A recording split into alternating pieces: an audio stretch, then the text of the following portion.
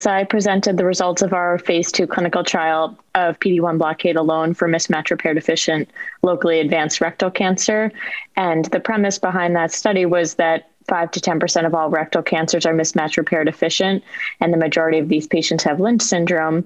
And although immune checkpoint blockade has been shown to be effective in the metastatic setting for mismatch repair deficient rectal cancer, it has not been studied in the neoadjuvant setting.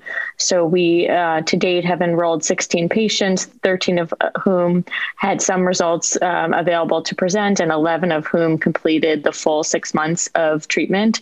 And they received single agent PD-1 blockade with Dostarlimab, and had the option to undergo non-operative management if they had a complete clinical response following immune checkpoint blockade alone.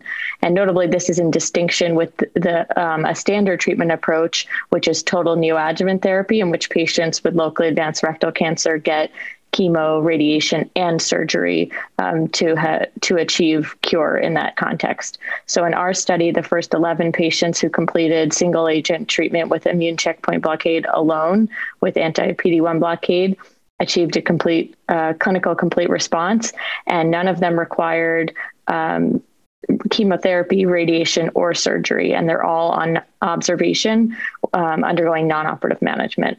So this is really unique in several ways. First, it's really unusual to see a study in which there's a 100% complete response rate.